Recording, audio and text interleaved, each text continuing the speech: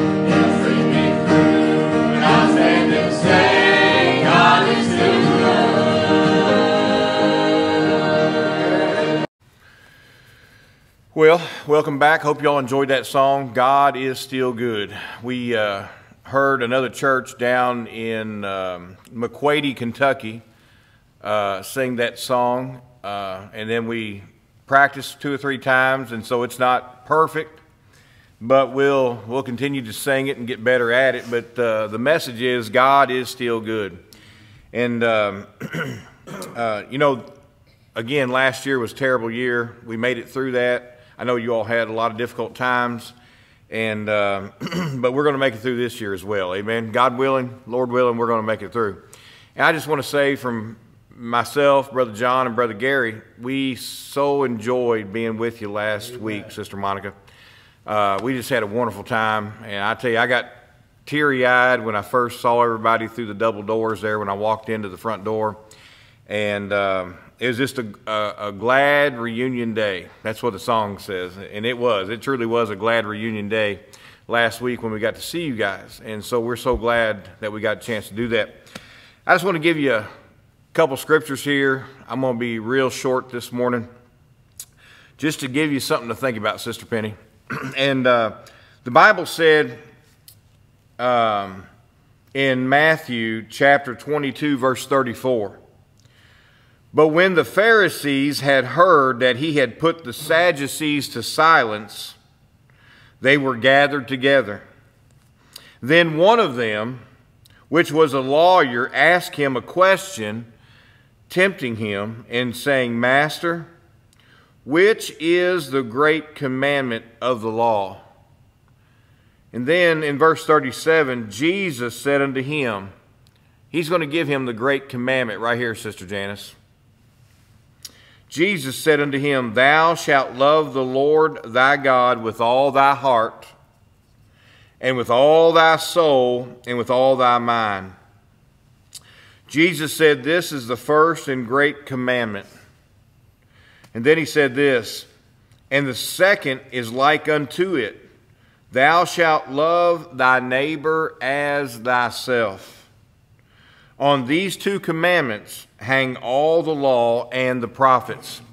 What he's saying is, if we'll love the Lord with all of our heart, with all of our soul, and all of our mind, and love our neighbor as ourself, we'll fulfill the law and the commandments. That's been fulfilled at that point. We went to a fellowship meeting Friday night. We went to a fellowship meeting. Where's that at, brother? That was Rushville. Rushville, Indiana. And it was 2.5 hour drive to get up there. It was a long drive and a long drive back. But we had a great time, good fellowship, good preaching, singing. The preacher mentioned something all week. This one preacher that preached that night, they're in a revival at their church, and the preacher had been preaching on being above average. And he said this, that wasn't his message the night we were there, but he said this, you want to be above average? He said, love people. Just love the Lord and love people. Love, if you have love in your heart, true, authentic, genuine love for the Lord and for your neighbor, then you'll be above average, I promise you. If you turn on the news, Sister Janice, the news is filled with hatred, murder, politics, you know, just all the bad stuff. And we got to be careful not to fill our minds and our hearts with that stuff. But I just wanted to share that with you, that lawyer came to the Lord and said, what is the great commandment of the law? And Jesus said, simply, here it is right here. There's no mystery behind it, no secret. Thou shalt love the Lord thy God with all thy heart, and with all thy soul, and with all thy mind. This is the first and great commandment. The second is like unto it, thou shalt love thy neighbor as thyself. And remember a long time ago, we talked about what a neighbor is at the nursing home there. We said a neighbor is anybody that has a need. Obviously, it could be the next door person living next door. It could be the lady down the hallway, Sister Monica. But you know what a neighbor is? A neighbor is anybody that you see that has a need, and then you can help that person. That person becomes your neighbor. And so we want to love the Lord thy God with all of our heart, all of our soul, all of our mind, and love our neighbor as ourselves. Amen. And so all I'm saying is if we'll do that this year in 2021, we will have a successful year. We'll have an above average year. We'll see some joy in some hearts. We'll see some people get saved by the grace of God.